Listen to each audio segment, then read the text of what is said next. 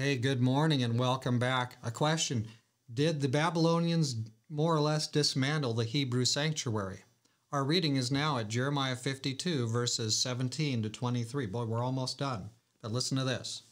The bronze pillars that were in the house of the Lord and the carts and the bronze sea that were in the house of the Lord, the Chaldeans broke in pieces and carried all their bronze to Babylon.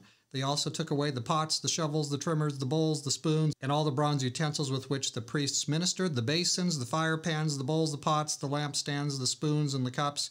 Whatever was solid gold, whatever was solid silver, the captain of the guard took away. The two pillars, one sea, 12 bronze bowls which were under it, and the carts which King Solomon had made for the house of the Lord. The bronze of all these articles was beyond measure. Now concerning the pillars, the height of one pillar was 18 cubits. A measuring line of 12 cubits could measure its circumference, and its thickness was 4 fingers. It was hollow. A capital of bronze was on it, and the height of one capital was 5 cubits, and a network of pomegranates all around the capital, all of bronze. The second pillar with pomegranates was the same. There were 96 pomegranates on the sides. All the pomegranates all around on the network were 100. So, did the Babylonians come and sort of dismantle things? Yes, they did. They must have had carts, and away they go with all the spoons and everything that was bronze or silver or gold. It went away to Babylon on the fast track. If you're dismantling a nation, it's a pretty good plan to start by dismantling its religion. And this is exactly the policy that the Babylonians pursued, especially on this third major invasion of Judah. This time it was pretty much, we're just going to come and just annihilate the place. Now, what's interesting piece here is that we know from our previous study of the book of Jeremiah that Jeremiah told the king, Zedekiah, if you submit to Babylon, we'll be able to stay here in our own land. Yes, you might have to you will have to send him some tribute and a lot of stuff perhaps, but the people would have been able to stay in their land. They would have been able to continue to worship in their temple in Jerusalem. The worship would not have been disrupted. And all this couldn't happen because the king was disobedient, the wealthy people were disobedient, and finally God just swept it all away. He allowed the Babylonians to come in and ransack his sanctuary. Is it really a surprise? Their rebellion cost them dear, and our rebellion will cost us quite dearly too, if we engage in it.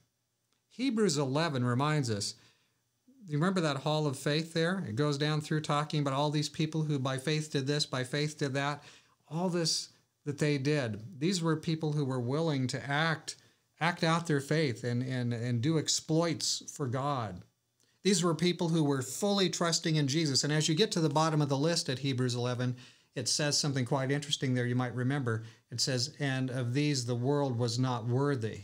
So you see, those who were self-seeking, the acts of faith that were done there, that were done on earth, the people who were self-seeking weren't worthy of that. But these people who were simply willing to submit to Jesus, they were worthy. And Jesus says, they'll walk with me in white because they're worthy. I want to be one of those, don't you? But the interesting piece here is that the leaders of Judah had so little of that real faith, they were so self-seeking, that God took away what little they had left by allowing the Babylonians to come and take it away.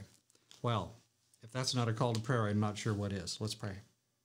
Dear Father in heaven, we should always start by seeking to understand what you want us to do, not what we want to do. We shouldn't be looking for you to give us a thumbs up. We should look to you and find out what you want us to do and go from there. So, Lord, the people in the kingdom of Judah were unwilling to do what you wanted them to do. And consequently, they lost just about everything. A group of them did. Lord, help us to do better. Through Jesus, may we do better. We ask for your help in this. In Jesus' name, amen. So, yes, the Babylonian occupiers dismantled in large measure the Hebrew sanctuary, and the most fascinating piece was it was all unnecessary. Didn't have to be that way. There's some things in your life and my life that don't have to be that way.